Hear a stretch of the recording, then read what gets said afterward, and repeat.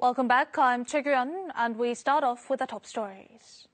So far, over 70,000 people have died from COVID-19 worldwide, and countries are striving to develop a treatment.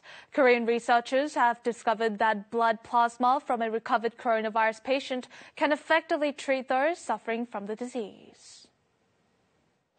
Kim Soo-yeon has recovered from COVID-19 after a month-long treatment. Kim is visiting the hospital again, but this time to donate blood plasma.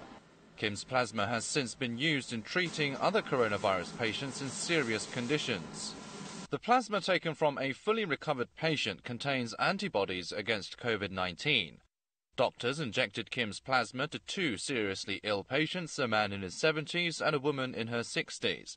Both were in a critical state, struggling with acute respiratory distress syndrome, but after receiving the plasma treatment, they fully recovered.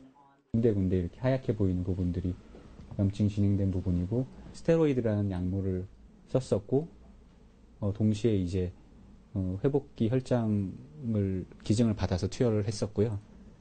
그 이후에 이제 엑스레이가 까맣게 이렇게 호전되는 걸 확인할 수가 있었고.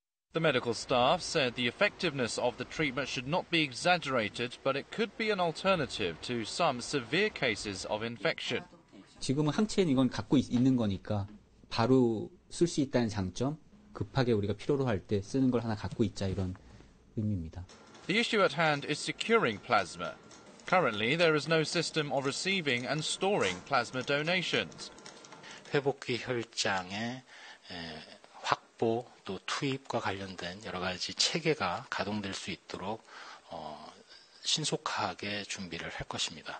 Competition is also heating up in the race to develop COVID-19 vaccines and medicine. Here, this freezer holds 1,500 drug substances researchers are examining day and night in the search for a cure.